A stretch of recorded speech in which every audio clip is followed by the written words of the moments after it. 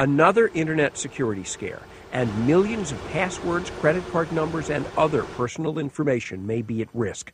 The Heartbleed bug compromises one of the most common security features on the web, SSL, Secure Sockets Layer. Users would recognize the use of the technology by a small padlock icon or the prefix HTTPS in the address bar. The flaw makes it possible to snoop on internet traffic even if the padlock icon is closed. This is potentially something of concern, mainly because it went undetected for more than 2 years, and also because there's not much of a footprint digitally left that people can use to see if there has been an incursion or an attack. That's left major websites scratching their heads to determine if encrypted data was stolen.